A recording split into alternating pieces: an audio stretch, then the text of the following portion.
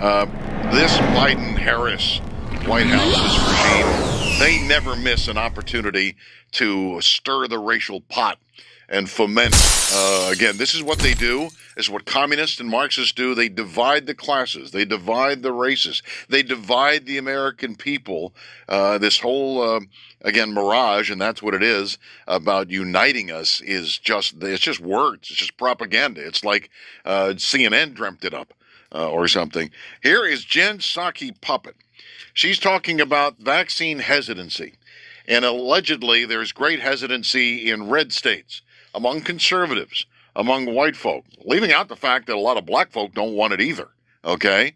And, of course, the J&J thing now is not going to help. But listen to what she says about targeting white conservative communities with vaccine PSAs. Also investing $3 billion to states and community-based organizations to strengthen vaccine confidence in the highest risk and hardest hit communities. And often people think of that as just black and brown communities, and that is not. As you've noted, that is also conservative communities, white evangelicals. It's a range of communities around the country. What we found to be most effective is to work with these local organizations. So faith-based organizations, community health organizations, civic leaders, and others who can really get this message deeply in communities. We've also had a number of our members of our COVID team, from Dr. Fauci and Dr. Collins, participate, as an example, in a range of media interviews. You know, an example is Dr. Collins participated in the 700 Club. Dr. Nunez-Smith hosted a faith leaders roundtable.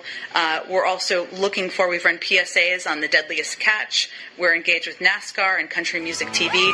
We're looking for a range of creative ways to get directly connected to white conservative communities. We won't always be the best messengers, but we're still trying to meet people where they are, but also empower local organizations. With travel beginning to resume, the Hilton Garden Inn, located in Owings Mills, wants you to know they have their Clean State program utilizing all social distancing, with all areas of the hotel disinfected.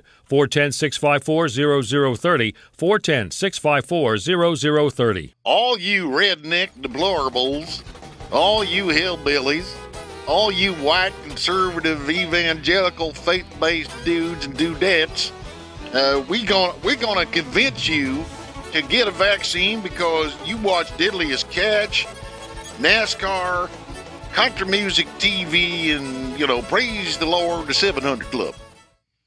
Wow. Can you imagine if the Trump administration had done that in any way, shape, or form targeting the black community? Speaking of which, Jacqueline Kamala, day 20 of no visit to the border. She then, yesterday, had a meeting of black women talking about systemic racial inequities. This week is Black Maternal Health Week. And make no mistake, black women in our country are facing a maternal health crisis.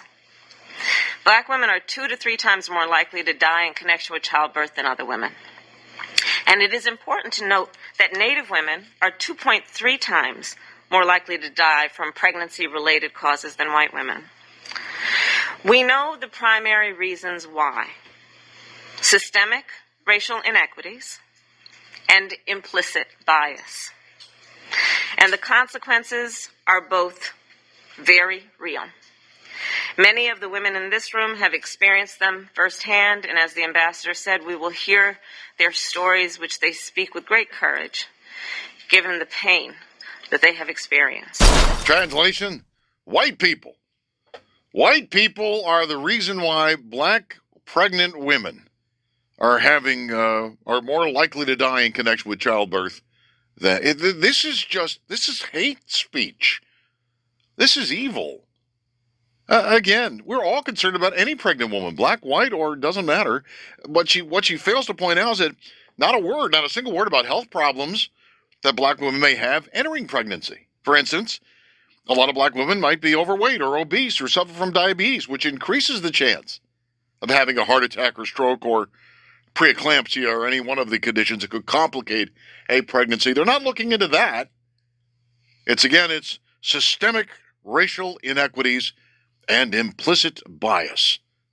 That's why black pregnant women are more likely to die. Outrageous.